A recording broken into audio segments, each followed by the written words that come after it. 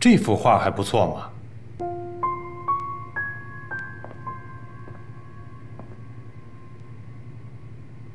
跟我的风格很像啊，细节、色彩都很像，呵呵，就是手法稍微稚嫩了一点。哎，这是谁画的？我不清楚。哦，嗯，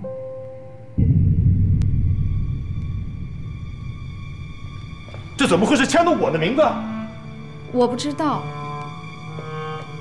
我从来没有画过这幅画啊，这分明是在仿造。好嘛，在我的画室里居然有我自己的赝品，你说这到底怎么回事？我真的不清楚，您要不问问白总吧。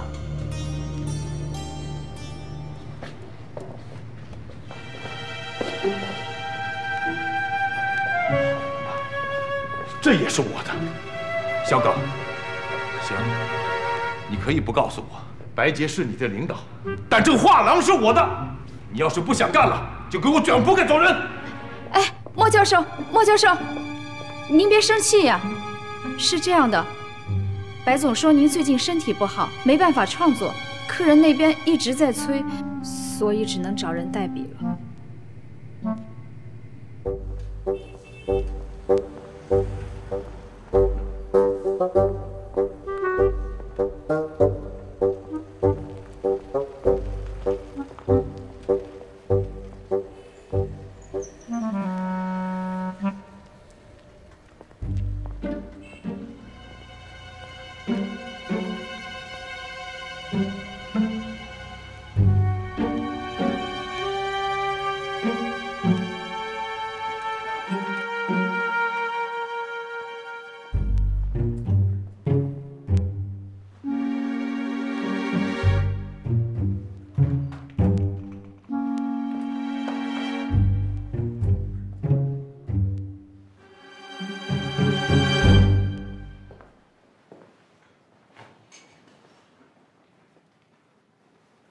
你们这干嘛呢？啊，干嘛呢都？你怎么跑这儿来了？我问你，他们干嘛呢？啊，这是开画廊还是开印刷厂啊？啊，这是油画吗？这他妈是油画吗？白姐，你顶着我的名声在这印挂历呢？你误会了，这几位年轻画家是想跟我们签约，我在考察他们能力呢。白姐。 你真是越来越会做生意了啊！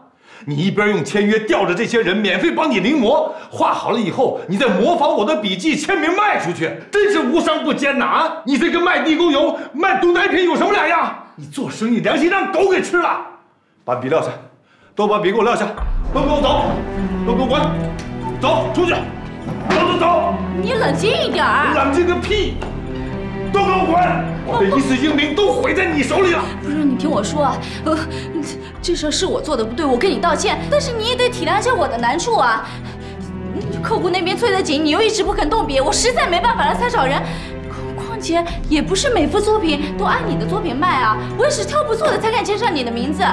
我知道你爱惜名声，你的名声对我来说一样重要。老莫，你干嘛呀？老莫，我让你画，我让你画。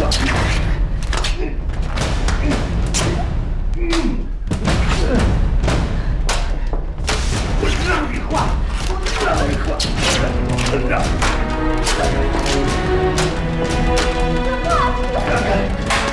老莫，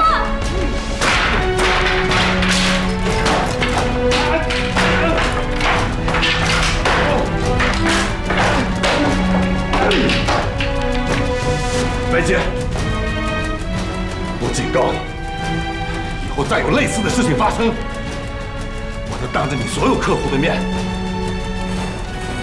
把我这只手剁了。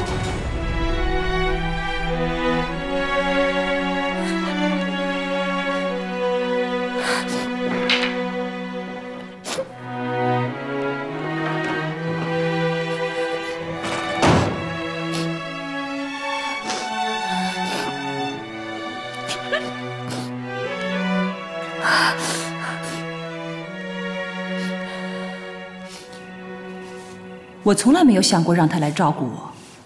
我对他的感情也绝不是同情，而是因为我懂他。我见过他在婚介所里3头6臂的跟人张罗，也见过他守着一屋子冷血斗目的落寞，还见过他说起你们的童年，满脸的悲伤。也许在当时当刻，我并没有意识到那种感觉就叫喜欢，就那么一点一点的堆砌，越堆越重，重到有一天，我会情不自禁地想起他，想起他说的话，想他做的事儿，会有意无意在模仿他，想成为他那样的人。也许这就是爱吧。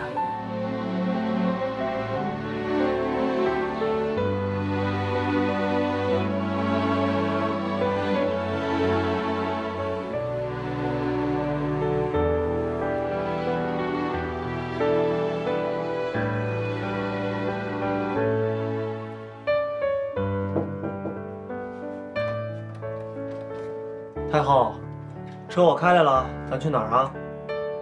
去医院。医院？你怎么了？哪儿不舒服呀？你是不是肚子又疼了？走吧。等会儿。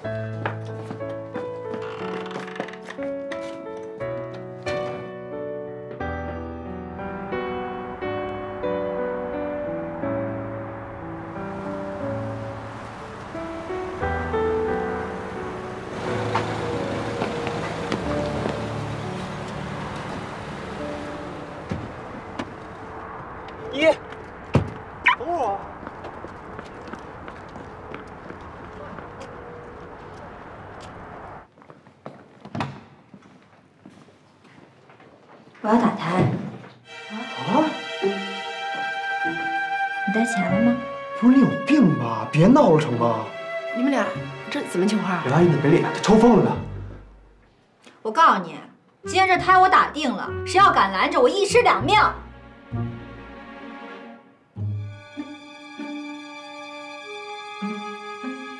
行啊，方阿姨，你横你不要命，你打你打，反正你不是我媳妇，这不是我孩子，我担惊受怕，我图什么呀？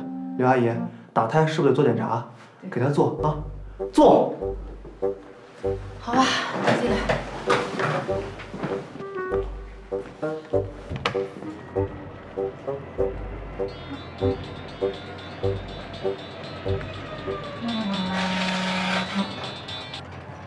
喂，哥在哪儿呢？我在外边送件呢，怎么了？方姨要打胎，在我妈医院呢。啊？什么？你赶紧来一趟吧，你在哪儿？我接你去啊。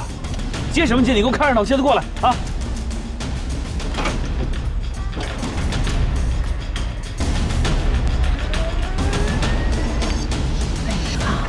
怎么情况这是？刘阿姨，甭管您用什么辙，千万帮我拖住他，别让他打胎啊！人命关天，您得帮忙。好吧。啊，麻烦您了。好好好。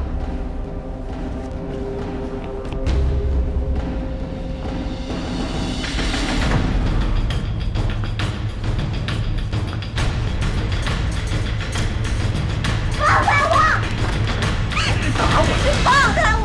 我都想好了，你别拦我，这孩子我不要了。嗯，哎呀，好好好，行，好了，行，好了，没事了啊，没事了。啊，方一，抽风了你疯了？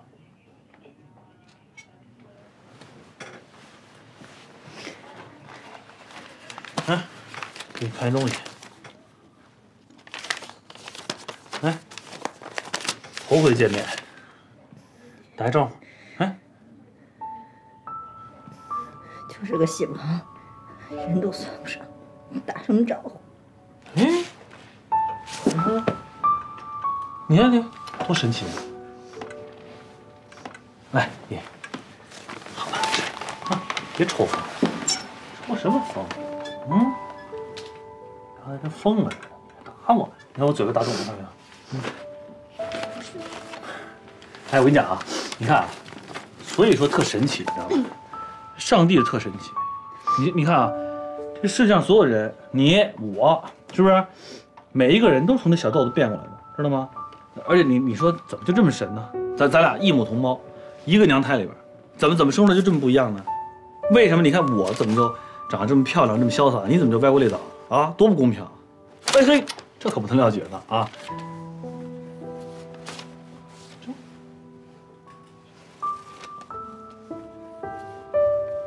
知道最大的不公平是什么吗？我比你聪明呗。你妈死了，你爸跑了，我就是你这辈子最大的扫把星。方姨，这就是对你最大的不公平。好，行，别行，好吧啊，你也不动脑子想想，妈死了，爸跑了，你也没有你，我不成一孤家寡人了？我将来不还得是孤魂野鬼吗？那比让我拖累一辈子强。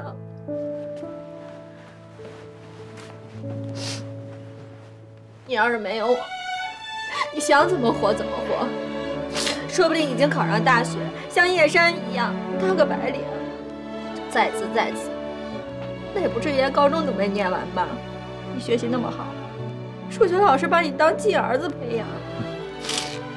我记得那会儿，每个礼拜，你们学校国旗底下讲话的都是你。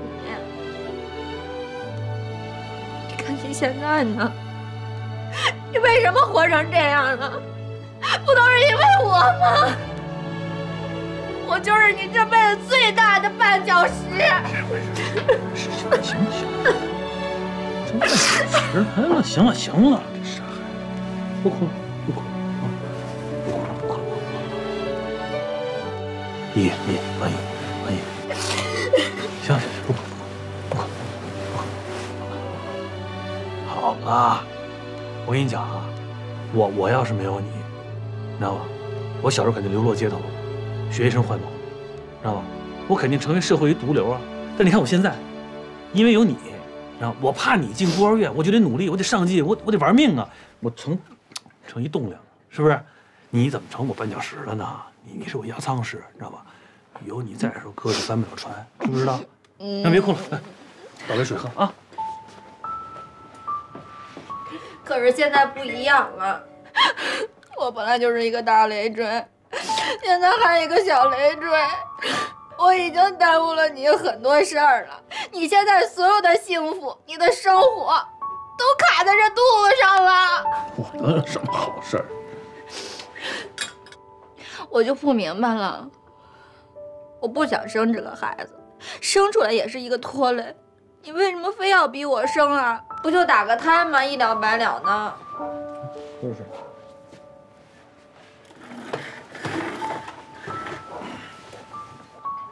慢点，擦擦。姨呀，有个事儿呢，我就没跟你说，你知道吗？什么事儿？还能有什么事儿啊？双胞胎。姨，那个，我这几天吧，我把北京这3甲医院，我不跟你说，我都跑遍了。你呢，这个大夫说你这叫先天性的子宫异位，啊，没事儿，这不是什么大问题啊，这正常一种病。但这个病的问题就是它一般来讲就怀不上孩子，你知道吧？你大夫说你这次怀上就属于不可思议，属于老天爷给了一机会，知道吧？就这一次。要是给做了的话，可能这辈子就当不了妈了。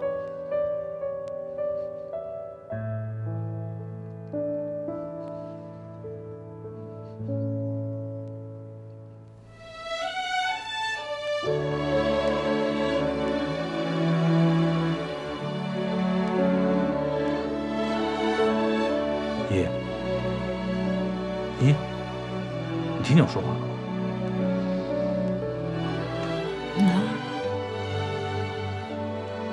就不当呗。你现在还小，你不知道这个生个孩子对女人意味着什么，你知道吗？女人这辈子没个孩子，她都不能叫圆满。咱妈怎么走的，你知道吧？为了生你，对不对？妈要知道你把孩子做了，不要孩子，妈心里怎么想？是不是？妈就为了做一个完整的女人，命都可以不要，你那么轻巧说不当不当了。好，就算是，如果说咱是真有问题啊，老天爷让咱不生，咱认命了，无所谓。这老天爷给了一机会，让她都怀上了，你哪能不要？你说呢？啊，你要是真的不要，将来有一天，啊，等你长大了，以后，你想起来说当初我哥让我把这孩子支持我给做了，你肯定恨我一辈子，怨我绝对不能让你把孩子做了，知道吗？还有你刚才说叶珊那事儿，叶，你知道你哥这10几年啊，给人当媒婆，京城第一媒婆，我有不少心得，我觉得好多事儿是缘分，对，当初我们俩是有缘分能碰上，那现在这缘分发生变化。你说啊，为什么咱俩是兄妹？这叫缘分。为什么这孩子跑你肚子来？这叫缘分。这世上好多事是缘分构成的，啊，比爱情要重要多了。你这是安慰我？啊，有安慰的成分，但我说的是实情，真的。你要是质疑我，就是对我这么多年当媒婆专业水准的质疑。你看啊，这孩子一生下来，啊，都知道叫爸爸妈妈，你怎么就一张嘴就叫哥哥呢？没人教过你。啊，这就是缘分！你怎么冲我就叫哥哥？谁教你的？你还叫不清楚？你嘚。你肯定蒙我呢，我都不记得了。哎呀，那你不记得事儿多了。我讲你小时候，你刚长牙的时候，哎呀，长下来小牙，啊，牙痒痒，我也没地儿给你淘换那磨牙棒呢，我就把我这手指头给你，你每天做我这手指头咬，知道吗？天天咬，天天做。结果你看我现在这手指头，这根比这个粗好多，你看到没有？啊，还有一天，你知道吗？我正那睡午觉呢，我正睡着，就在那北边那屋，哎呦，觉得那么痒痒，我这一睁眼睛，你看怎么着？你这，你呀，抱我那脚丫子，正把我那大脚趾头含在里边一吐，正嘬呢，全是汗了，真的。你少糟践我！真的，我胡说真的。后来我想说，长大那么爱啃出气，有一天我一想，哦。找着根了，在这儿呢。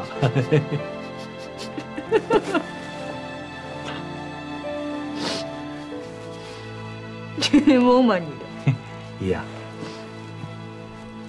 所以说啊，你呢能成我妹妹，这就是缘分。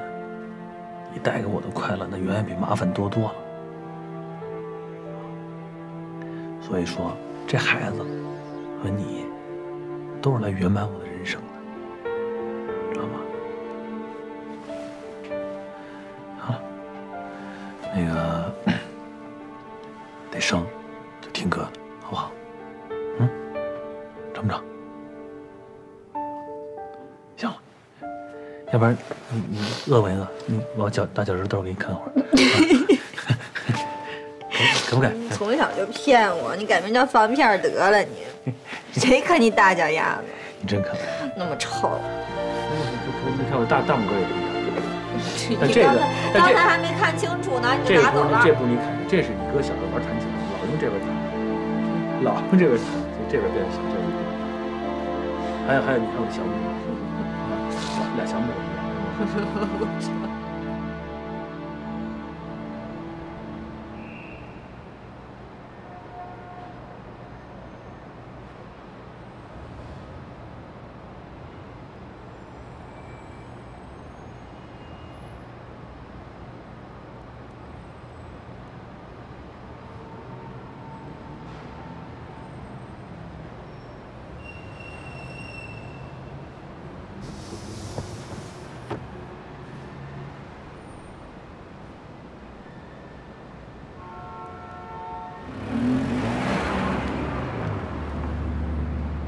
你做事动不动脑子啊？你就没脑子？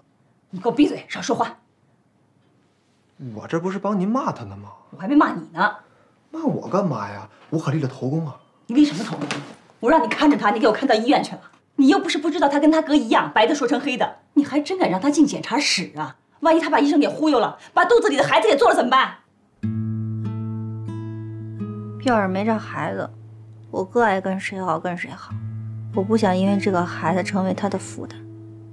我之前并不看好你们俩，我哥那是什么呀？24K 纯屌丝，你可是白富美呀！我哥凭什么高攀你？但那天在咖啡厅你跟我说的那一番话，我听进去了。我觉着你是真心真意的对我哥好。要是因为这个孩子拆了你们俩，我哥错过你了，那他会后悔一辈子啊。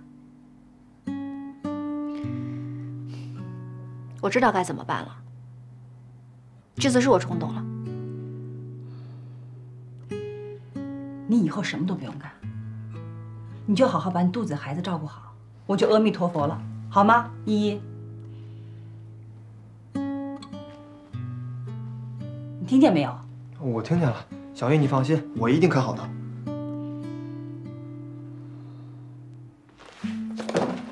好好休息吧。都是因为你，我也被骂了。活该。叛徒。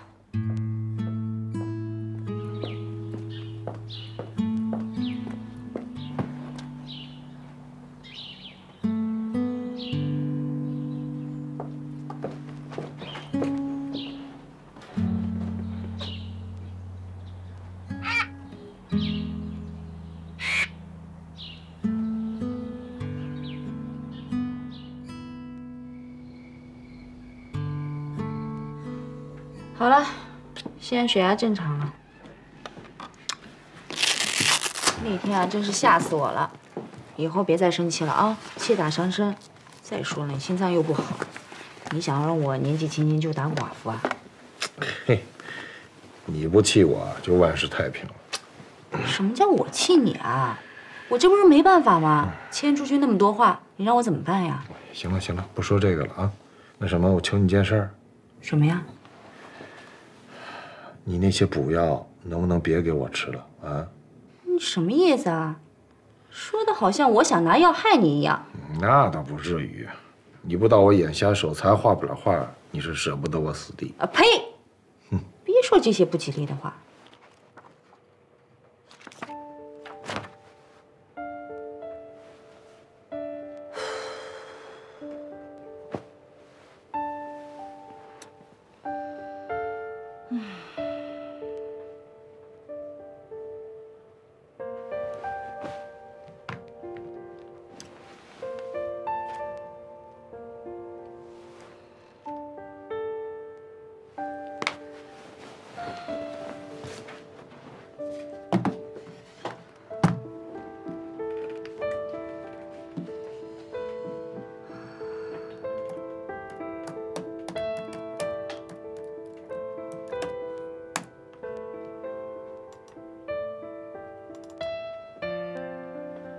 双循环制冷，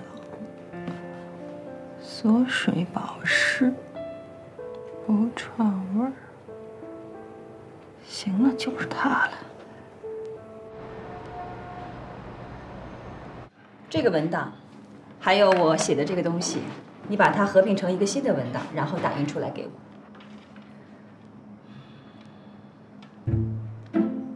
这个是。闭上你那张卸了大门的嘴，该问的问，不该问的不要问，知道吧？下午你有事儿吗？这样，你再帮我去买几件孕妇穿的衣服，小姑娘喜欢什么，你知道吧？这，说。哎呦，叶总，您是不是找错人了？您说啊。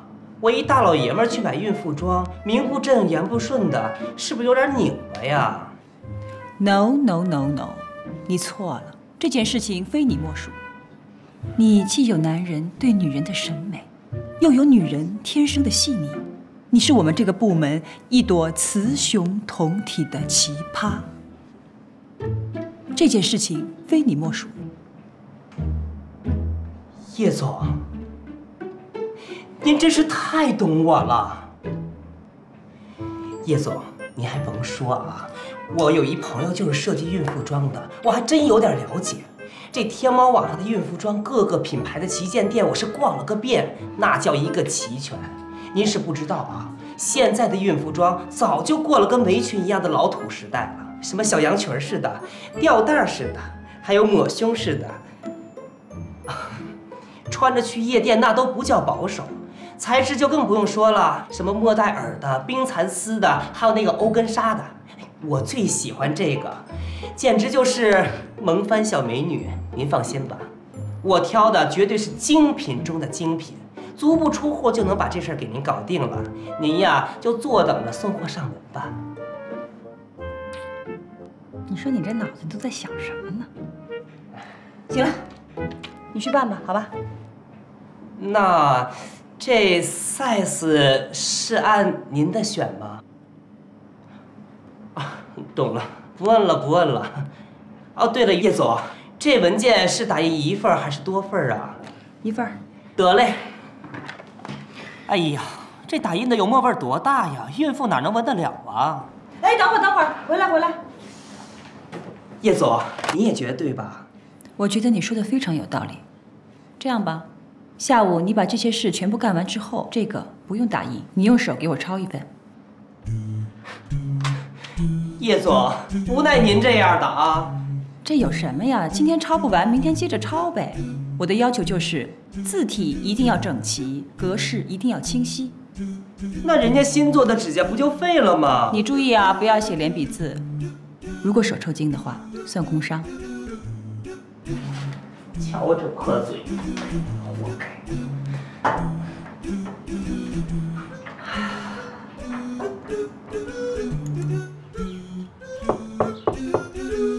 谁呀？你好，我们是天猫送货的，给您家送冰箱了。冰箱？是的。你确定是我们家吗？国盛胡同18号。没错呀，地址上写的就是这家。不信您看一下。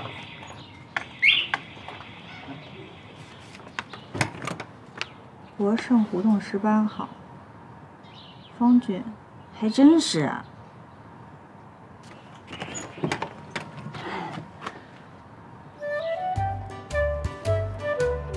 这么大，你确定是我们家吗？没错呀，单子上写着呢。您看，收件人写着方俊。啊，对，那是我哥。来，进来。慢点。慢点。哎，小姐，就先搁哪儿？先搁这儿，先拆了啊。好嘞。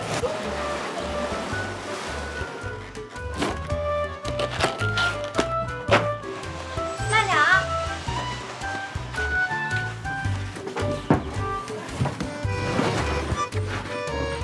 哎，等，罗姨，干什么呢？这是？这可以。你对我太好了，送我这么大一礼。你看着我这里面是一吃货了，我早就觉得咱家以前那个冰箱都塞不下吃的，这个比我干妈家那个还横呢。哎，你有病吧？我送你冰箱干什么呀？你觉得我有这冰箱值钱吗？还装呢，这钱都付过了，不是你的呀。咱就住里边得了，连空调都省。哎，哥几个，先别动呢啊，有点误会啊。您这单子是啊，名字是我，地址也是我。但是这冰箱确实不是我买的，你这样你们受累，你怎么拿出来的？怎么给装回去？你给抬出去。哎，等会儿，凭什么呀？这付了钱干嘛不要呀？你就是不是自己买的，那就是充电话费送的。稍等一会儿。不用还，拆。先别拆呢啊！你充多少电话费人家送你冰箱？你有病！你都不知道东西哪来你就收。还有你看这几个男的，你随便放他进院，万一他给你塞个冰箱给你抬走怎么办？你现在社会多乱，你大肥改了心了。那个大哥，我告诉你，又分三张。大哥，您说，你看这冰箱给您搁哪儿？哎，那哥们儿，你真是误会，这确实不是我买的，你给拉回去行不行？受累了。大哥，我们只管送货，别的我们也不知道。您要有什么问题的话，打电话问下客服。您先把单子给签了，有问题啊，我们再来。您别为难我，你看咱都是同行，我也给人送货的，你也别为难我。是，这确实不是我买的，您这样谁付钱让谁签行不行？啊？我签。师傅，我签。小姨。什么玩意儿？你叫他什么？你看这衣服啊，你现在就可以穿的，你试试吧。我挑了几件我认为挺适合你的衣服，而且尺寸应该也没有大问题吧。来试试。这个是防护服，你一定要穿好了，对胎儿的保护特别好。用电脑的时候一定要穿啊！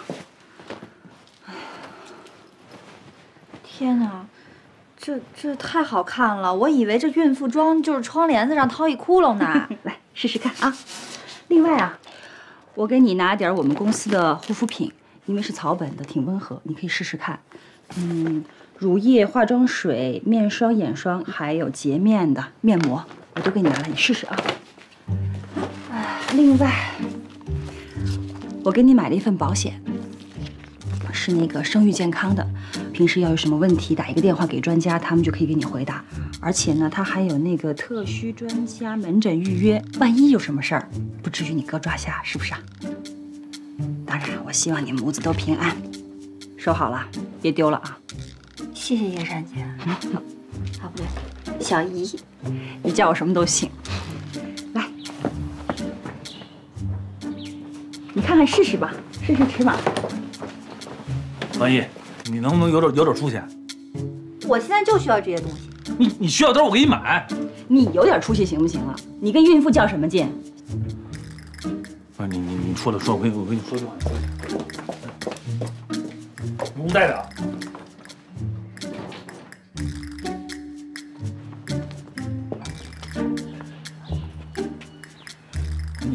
你买一个这么贵的东西，你总得知会一声嘛。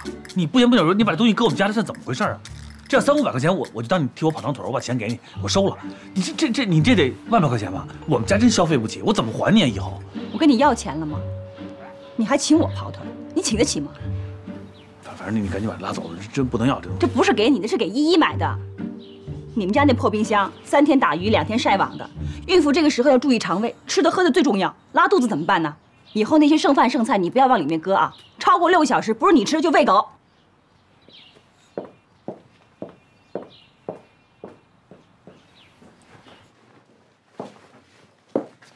小姨，这太酷了！你看，以后我跟你哥哥一起照顾你，你同意吗？啊？你想干什么呀？你同意吗？王姨，这没你事儿。怎么没他事儿啊？你口口声声说要照顾他，你怎么照顾？我问你，你一天工作几个小时？你在家几个小时？你不在家的时候谁照顾他？他还万一出点事儿怎么办？那天幸亏是小康看着他。那是特殊情况。是啊，她怀孕3个月了，她就特殊3个月了。你知道女人的心理感受吗？你不知道，因为你是个男人，你不了解女人的生理情况、心理感受，你这辈子也体会不出生孩子的感觉，所以照顾也照顾不到贴身去。啊，我承认，我对女人的生理可能不是那么了解啊，但我告诉你，心理上我绝对是权威。好，我没生过孩子，但我养过，别臭美了，这是我养大的。我跟你讲，我们家人不需要别人可怜，我们照样能喘气活着。你刚才也听见了，他喊我小姨，为什么？因为他认我表姐当干妈了，所以论辈分，你也是我的晚辈，你也应该喊我小姨。长辈说话，晚辈别插嘴。不是，你觉得这样有劲吗？有劲，非常有劲。行，妹妹，你再出来一声，我再跟你说几句话。来，不带着。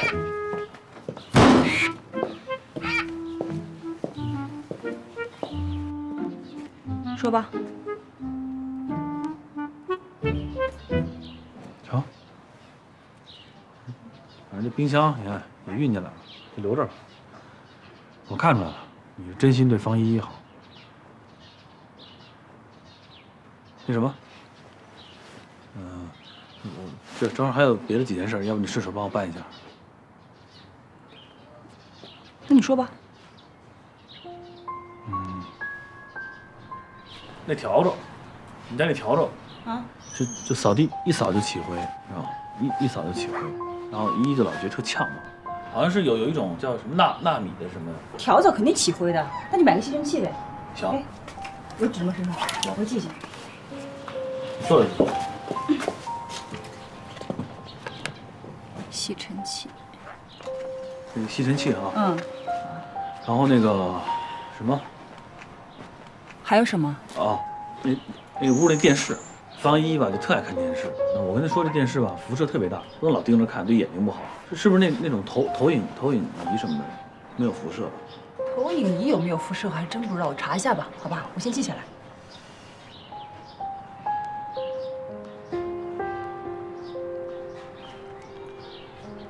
还有那个什么那个。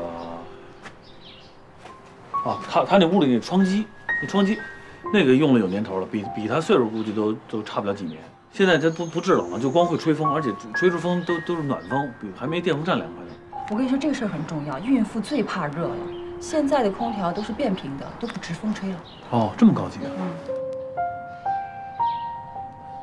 还有那个，哦，就你来看一眼，还有这个，就我们家就我们家这上面这瓦啊，这屋檐你看没有？这上面这瓦，都漏了，知道吧？外边一下大雨，屋里边就下小雨。那应该找个装修队来修修啊。还装修什么队啊？干脆你给我买一房子得了。真的，你看啊，这东西都升级了，那庙太小了，也装不下那么大佛呀。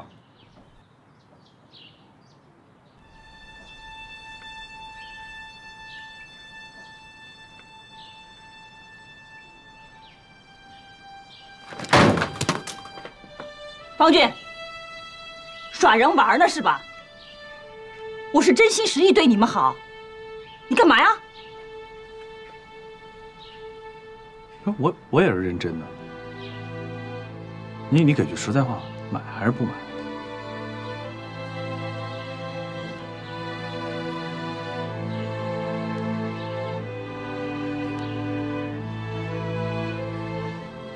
我是你的仇人是吗？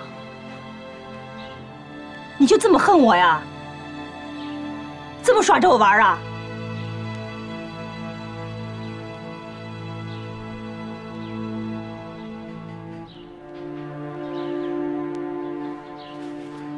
我不是恨你，我真不是恨你。你看我啊，我正经工作没了，我这工作就是一临时工，说没就没。我卡里没有存款。这房子也不是我的，我得养活我妹妹。我妹妹她没出息，她怀了孕，她得生这孩子，我还得养这小的。她是一大姑娘，她没出嫁，这孩子将来跟着我。就我现在这情形，我还对你有什么非分之想？我就他妈是一只癞蛤蟆，没皮没脸的癞蛤蟆。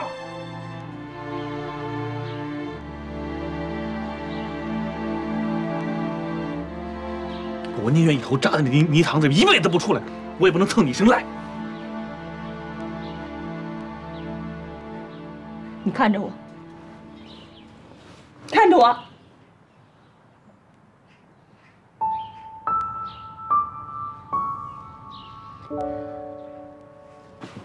你看着我呀。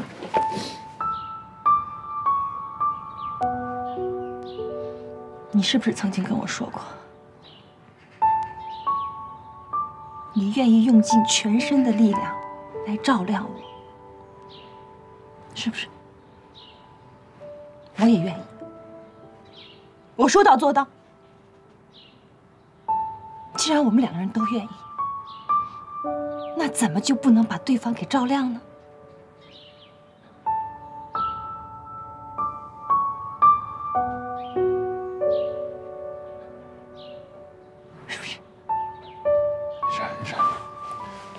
现在那点亮吧，还没引火虫那屁股亮呢，真的。我这点光肉，连一支烟我都点不着，我拿什么照亮你啊？我可以照亮你呀！你知不知道一个人喜欢一个人，爱一个人，可是他就没能力的时候，他心里有多他妈窝囊。我就他妈是一窝囊废物。我求求你行不行？我求求你了，你放我条生路，你放我条生路，咱俩都别折磨对方，好不好？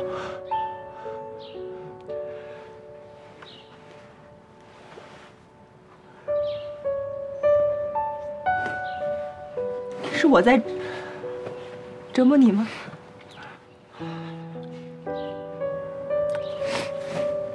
我买这些东西，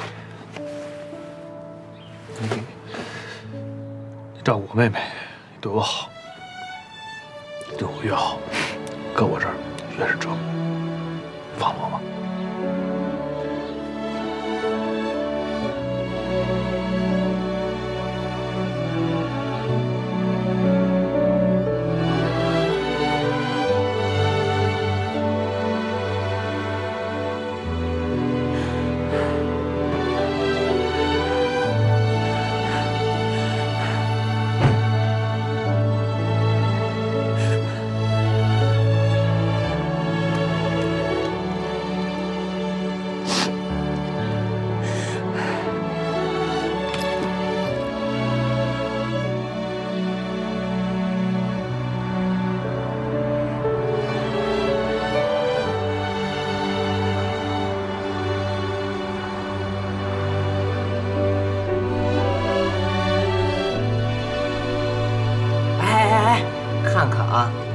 今年的新款，天猫网上刚刚挂出来的。人家旗舰店那就是不一样，连孕妇装都这么 nice。而且呀，我还拍了定妆照给你们看看啊。怎么样？手感舒服的呀。真不敢想象这些衣服穿在叶总身上得什么样啊！肯定没我像样。关键这孩子到底是谁的呀？呀，不会是戴维扬的吧？不可能，戴维现在每天又一个人坐电梯，我们的潘多拉盒子又打开了。看来手酸是不影响嘴的哈。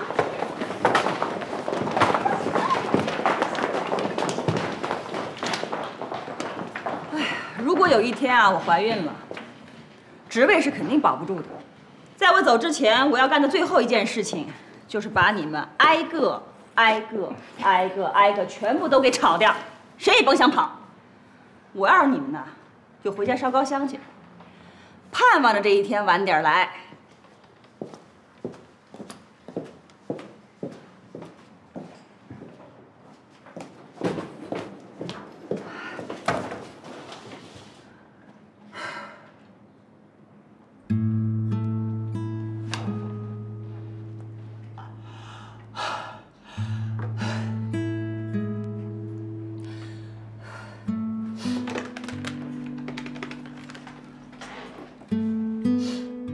Jenny， 你给我进来。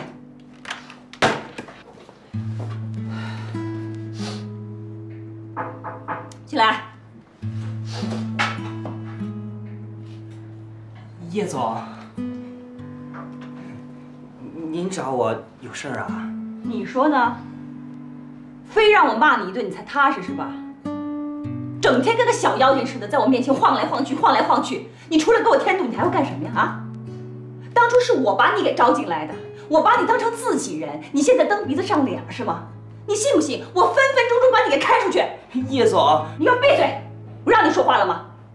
你口口声声叫我叶总，你心里把我当回事儿了吗？我告诉你，早知道你是这副德行，不男不女的，我当初绝对不会把你招进来。你是不是有病啊？我这是天生的，不是病。如果你要是觉得不舒服，大不了以后我稍微慢一点还不行吗？瞧你这德行，活该你倒霉，非赶着我心情不好的时候气我。出去干活去。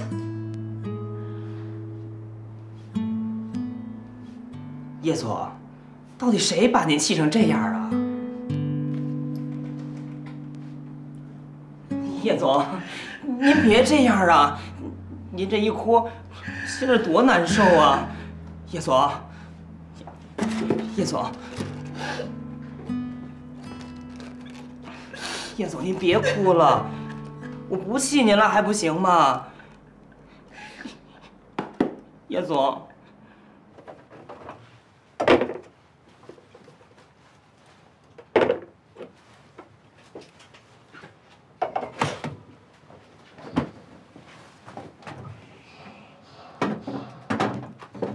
我没觉得这高档东西搁咱家不合适啊，我觉得这冰箱挺好的。你说这好东西，你不用怎么知道它好不好、合不合适呢？没准你用了你还离不开它了呢。说什么呢？说人说冰箱呢？一回事儿。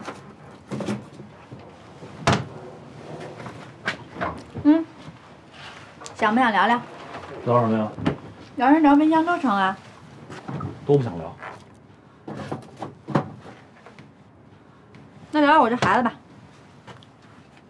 经过我的深思熟虑，这孩子我生了。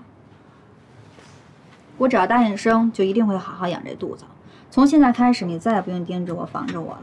你要觉得这身衣服还不保险，你给我找一个铁锅，我扣肚子上，我一定会护到他安全生产，给咱家生一个全虚全影的接班人。王姨，以我对你的了解啊，这不是你的风格。这么听话，这么乖，说吧，什么条件？要不说咱俩是亲生的呢。我答应你这件事儿了，你也得答应我一件事儿，等价交换。王姨，我把你养这么大，你一天到晚跟我说谈条件，你觉得好意思吗？这孩子可趴在我肚子里头，气还得淌半年呢。你跟我说话要小心哦，我心情不好了，不高兴了，容易摔马趴哦。行，你赶紧说吧。经过我这段时间的严格考察，叶珊这闺女还不错，75分吧。面容姣好，身材高挑，论资质、学历、家庭背景什么的，你也算高攀人家。人家还上赶着给咱方家的儿媳妇儿，咱不能给脸不要脸呀，是吧？啊？你接着说。你是真傻还是假傻呀？你以为人家真对我好啊？我认识他是谁呀？他认识我是谁呀？我们俩才见过几面呀？人是爱屋及乌，你懂吗？你说什么？什么屋什么？你是这屋，我是那屋。我知道我是这屋，你是那屋。他是爱上你这屋，才对我这乌鸦好的，你不明白吗？我知道你也喜欢叶珊，像这样的女人，老天爷不会再给你第二个了。老天爷把她给我，那是他打眼儿。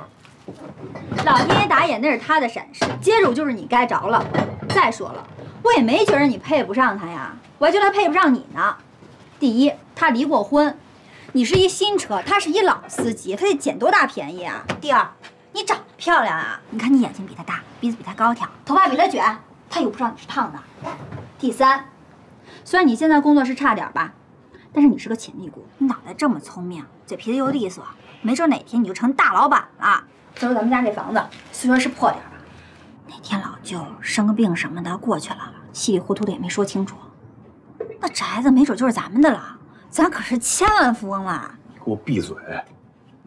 我还不知道你怎么想的，不就人给买一冰箱，给你买几身破衣服吗？你是怎么着？拿着手短吃人嘴软是吧？啊，行，我犟不过你行吧？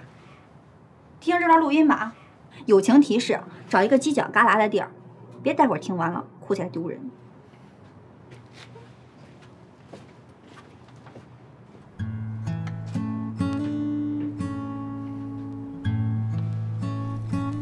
我从来没有想过让他来照顾我，我对他的感情也绝不是同情，而是因为我懂他。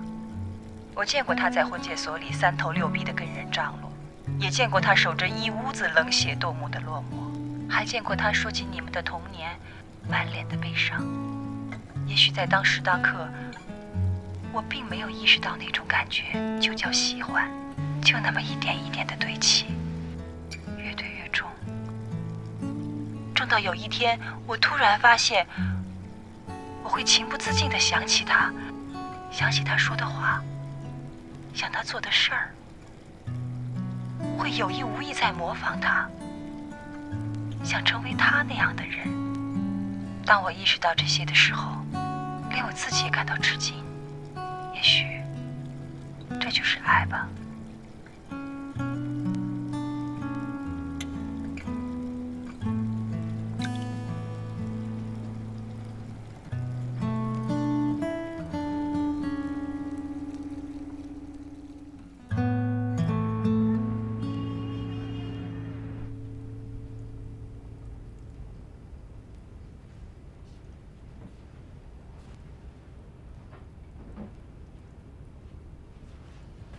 小康，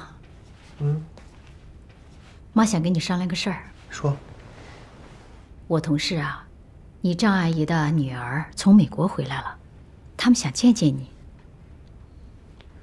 妈，你怎么想起给我张罗这事儿来了？我不想找女朋友，我还准备回英国念书呢。啊，那我给你爸打个电话，联系一下学校。别，不是，你现在联系没有用，我得等这学期结束了才能回去注册。那不要等到明年了吗？那没办法，人家的规章制度就是这样。那你打算这段时间怎么办？怎么办？我都想好了，我准备呢报个补习班，学什么琴棋书画之类的。这些东西啊，到那边大学都能抵学分的。就是这学费。哦，这个你不用担心，只要你想学，妈还供得起你。那好，从明天开始我就用功了。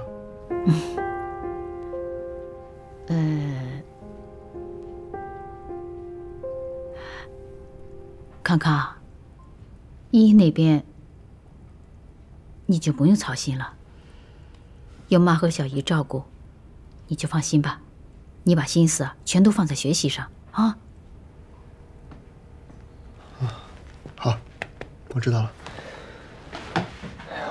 哎，那个张阿姨的女儿，你是不是考虑见一下？再说。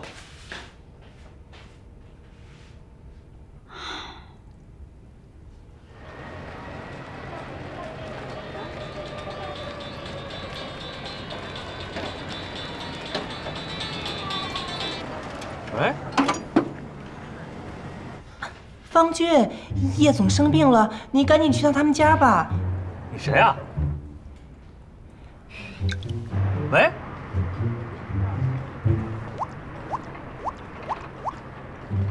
您好，您所拨打的电话已关机。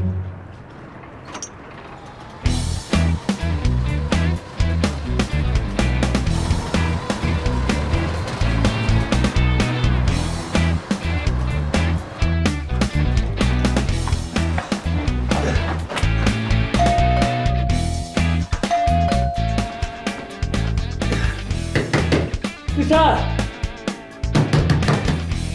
玉山，你在里边吗？我方俊啊。玉山，玉山，玉山，哎呦，来的还挺快的哈，闯了几个红绿灯啊？啊，你没病啊？你才有病呢！怎么，看我没生病，特失望是吧？起开。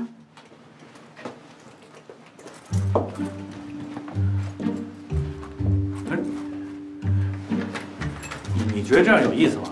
啊，你那什么，大老远的我这屁颠颠跑过来，你是不是觉得特解恨啊？咱俩都是成年人，四肢健全，思想成熟，有必要这么折腾吗？你要是有怨气，你就痛痛快骂我一顿，要不你给我俩嘴巴子，你啐我脸唾沫都行。你这不折腾我吗？那什么，你这把我对你那个你对我什么？你对我什么？说。我对你的关心，怎么了？作为一个老朋友对你的关心。哎，你看过奥运会那个扔链球那个吗？啊，一个运动员拿着绳子，上面前面拴一大铁球，来回在那转，然后一松手，那球飞出特远。你看过那没有？你想说什么？我就是那铁坨子，绳子在你手里边，你这一直抡，你不撒手，不把我扔出去，你最后我跟你讲，不是扭你的腰，就是砸你脚。我听不懂。你怎么好赖不分？我为你好。我是为你好，我是为你好，这个是你的墓志铭吗？你以为你这么跟我说，你是高风亮节、大公无私了？不是，你是彻彻底底的自私。你只考虑自己的感受，不考虑别人怎么想的。我怎么没考虑别人怎么想？我考虑你了，我不都承认我配不上你吗？我怎么还一遍遍跟你重复咱俩不合适啊？鱼找鱼，虾找虾，乌龟找一大王八，那白萝卜跟人参果它不能种在一个坑里，你懂不懂啊？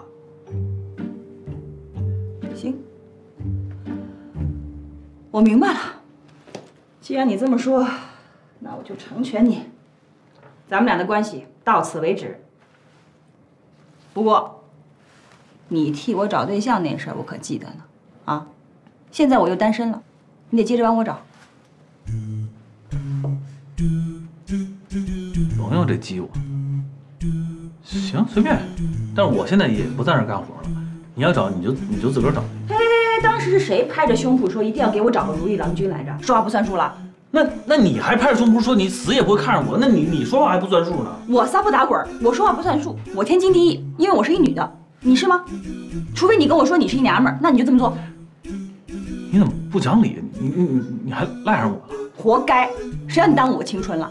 早知道你是这个德行，我就不跟杨大卫分手。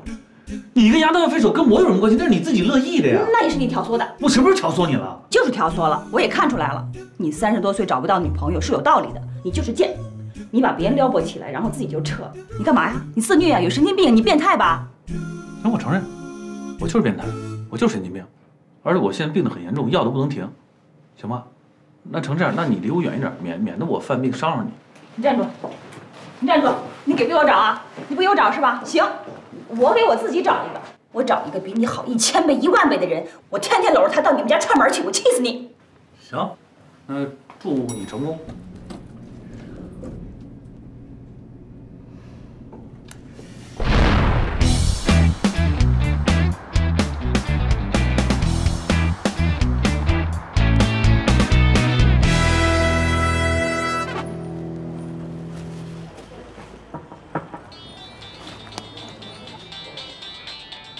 喂，喂，方哥，叶珊的相亲给他安排好了啊，在咱们店里见面。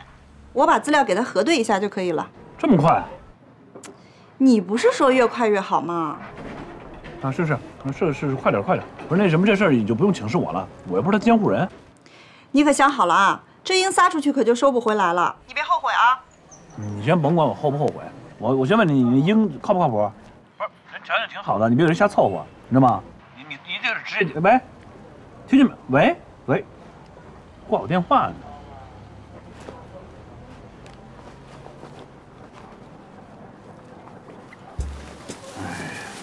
好心。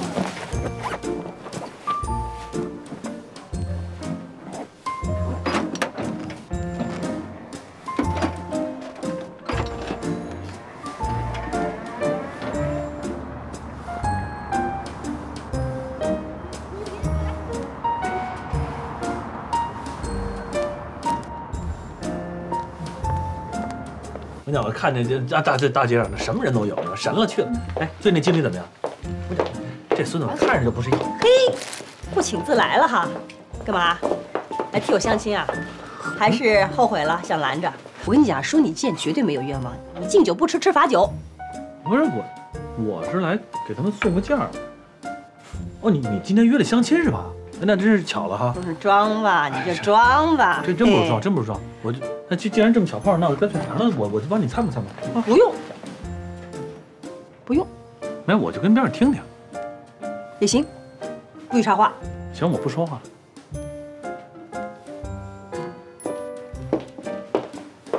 小米，来。啊，来了。哎，你刚坐台。我这旁听一下。啊？旁听一下。啊，您是我们的会员，所以呢，我现在是您的会籍顾问。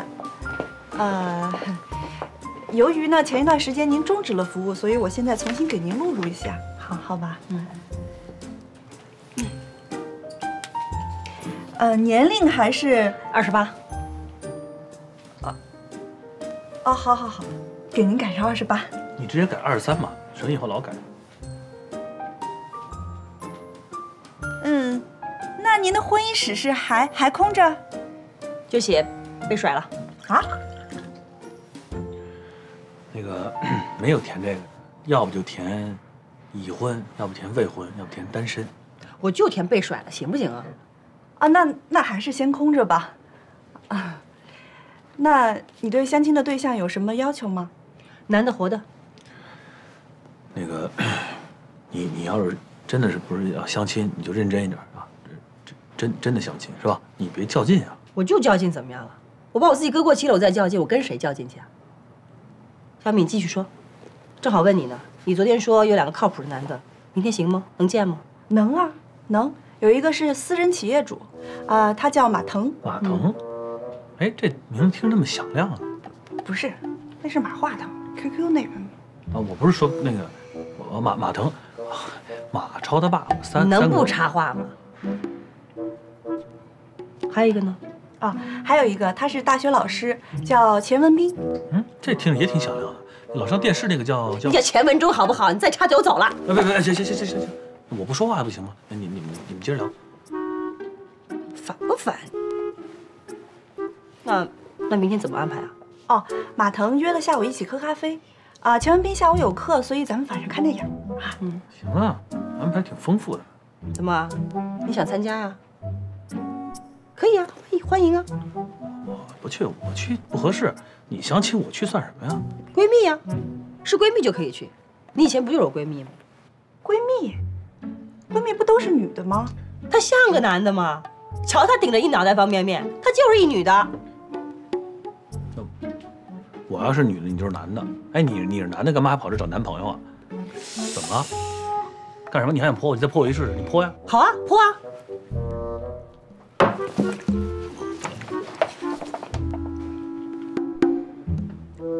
很好，这不是我泼的。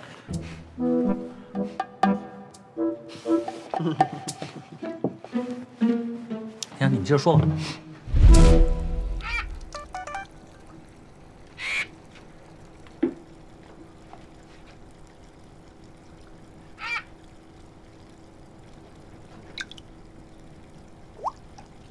天上午我在公司楼下咖啡厅相亲。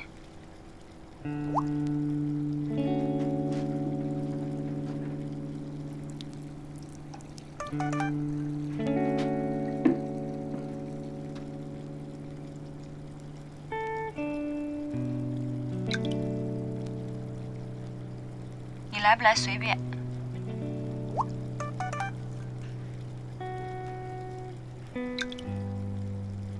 怎么啦？害怕啦？不敢面对？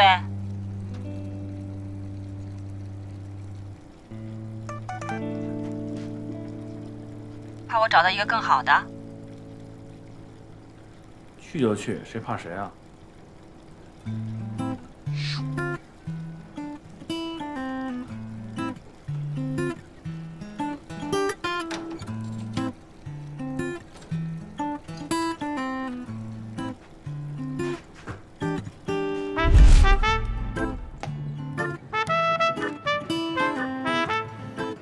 小米给你约的是什么人？一点时间观念都没有。这男的约女的，最起码的提前半小时，这基本礼仪，这都不懂。他当自己什么皇上翻盘啊？你可真是皇上不急太监急，我都等了30几年了，我不差这一时半会儿。哎，你怎么？你紧张啊？啊？我紧张什么？又不是我相亲。你要不紧张，你腿抖个什么呀？哦，我这儿那什么减肥呢，管着嘛。哎，那什么，服务员。哎，你好，我刚点那三明治，你快点上行不行？我低血糖，你再不上我这一直哆嗦，一会儿我晕过去不可。对。好，哎，来了。也不知道你是真关心我，还是自虐成瘾。我是对你负责，满不成仁义在。再怎么说，我也是闺蜜，不是？乌龟的龟是吧？你也不怕你这么嘚瑟下去，把自己的壳给嘚瑟没了？哎，谢谢啊。哎，好，走。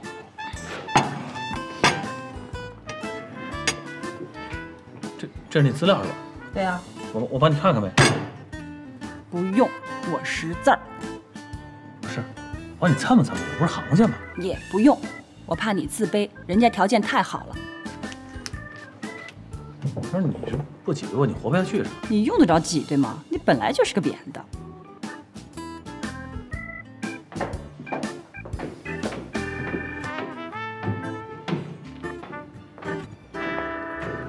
叶小姐是吧？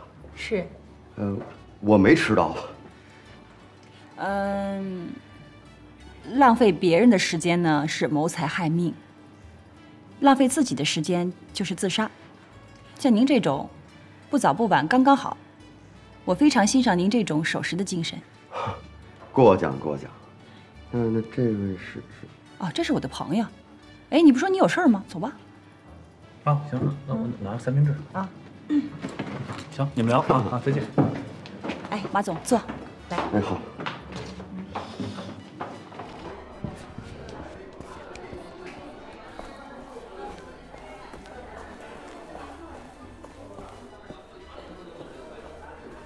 哎，这人是你朋友啊？朋友啊。哦，您别误会，他呀不喜欢女的。哦，明白明白。不过他看起来还真有点那个娘们唧唧的啊，是吧？哎，小米，你给找一什么人这是啊？那牙黄的跟800年没刷过似的，跟茶缸子似的。还有他穿那西装穿怎么穿出马褂效果来了？肥头大耳的，你这找的不行啊！你这一看就不，小米，我告诉你，你不用替我拔床，知道吗？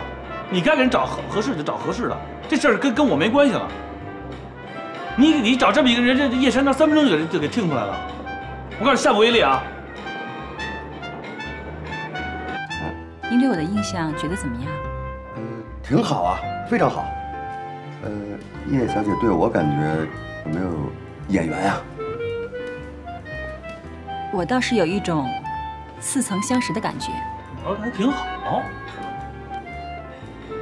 你看这世界上那么多的男未婚女未嫁，咱们俩能约在一起，也是缘分嘛。我觉得有缘呢就应该珍惜，您说呢？对，是。既然叶小姐这么直接哈，那我也就有话直说了。对不起，这夫人太不小心了。没事没事，您接着说。我是说啊，我离过1次婚，有一个儿子。如果您不介意当后妈的话，我说您不介意的话，我还想要一个女儿。啊。因为我们老家有一个规矩，就是说儿女双全才是好字。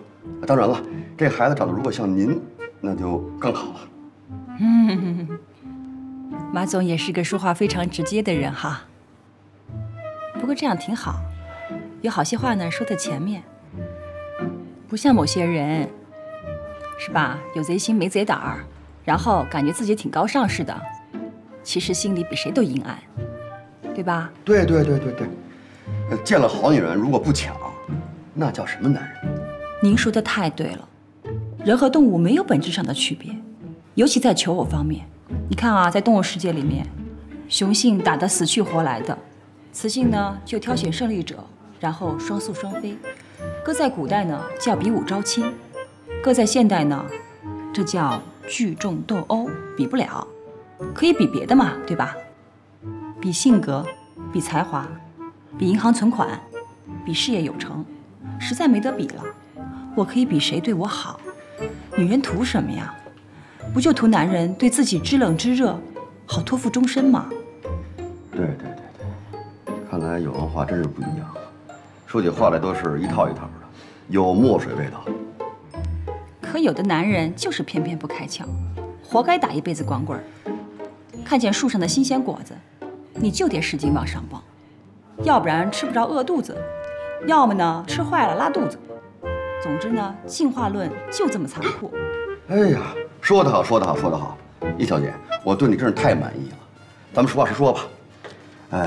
你看，你也是30多岁了，不好耽误啊。这个大龄产妇啊，生孩子那太遭罪了。所以你看合适的话，咱们是。我觉得结婚这个事儿吧，还是应该谨慎一点。嘿嘿，你说呢？对，有道理。我去下卫生间。好。